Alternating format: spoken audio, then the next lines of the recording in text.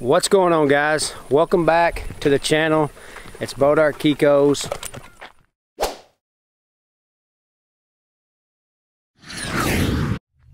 So before we get into this video, if you're not subscribed, do me a favor, go down, hit the subscribe button and subscribe to our YouTube channel. Stay up with what all we got going on with these goats, getting ready to kick off breeding season.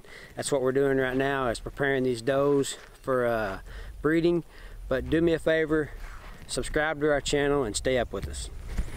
So it's that time of year again, and it is time to nutritionally flush these does and get them ready for breeding season.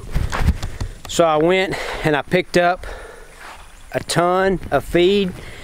It's a 16% goat ration, and we are going to get these goats ready for breeding season. So our doe herd is in pretty good shape right now. They are looking good. We've got them ready to be bred. Breeding season will start up here in about 2 weeks. We'll be putting our bucks, megawatt and BT in.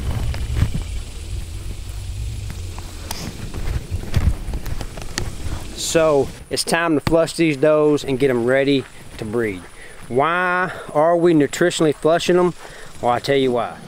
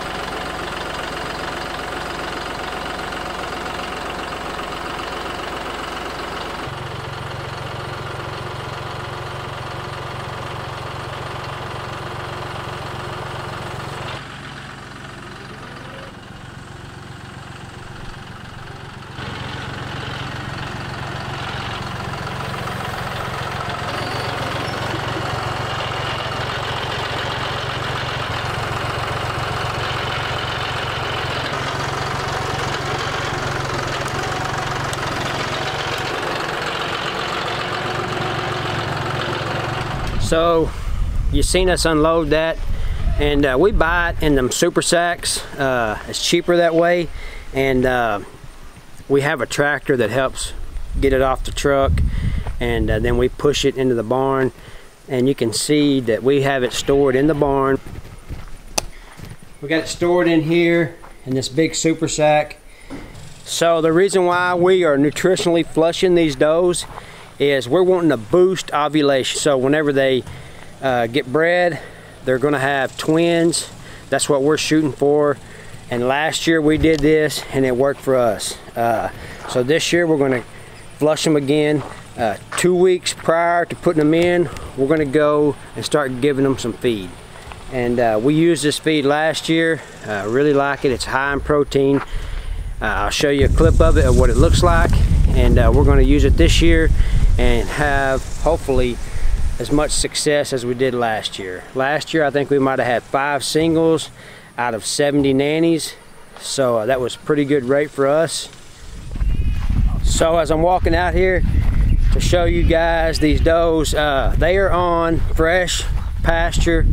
We're still rotating pastures every 21 days, and they're out here on a good pasture that's got grasses for them. So they're out here grazing good quality forage, and we are going to start supplementing this feed. So with the feed, they suggest you do ½ pound to a pound per head per day. So there's about 54 does in this lot right here. So what we're going to do is we're going to fill up some buckets and we're going to give them some feed every afternoon. We're going to bring them in off these pastures, and then we're going to supplement some quality high protein feed for 2 solid weeks, and then we're going to put the bucks in.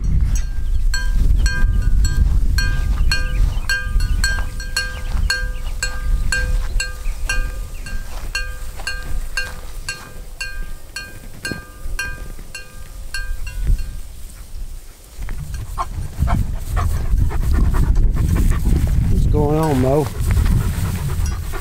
Protecting the herd.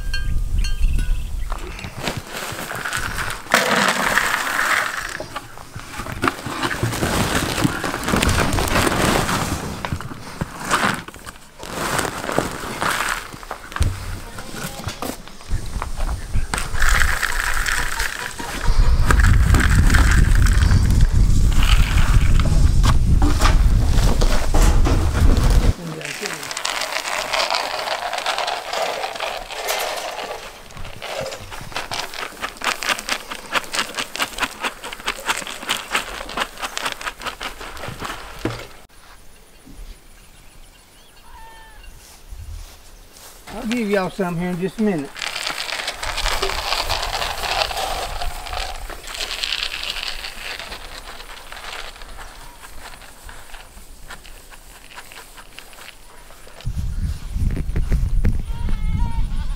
Woo!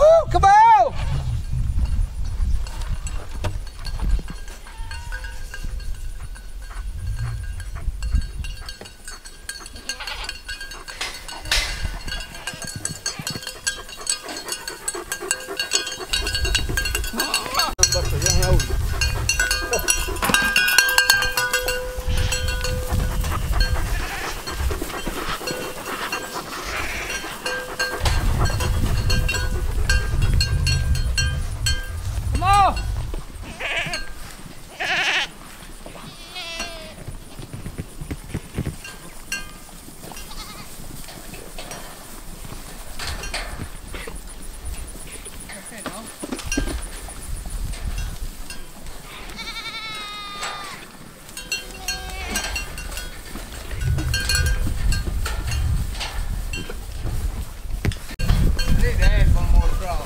Yeah. I'm gonna put it over here on this stand.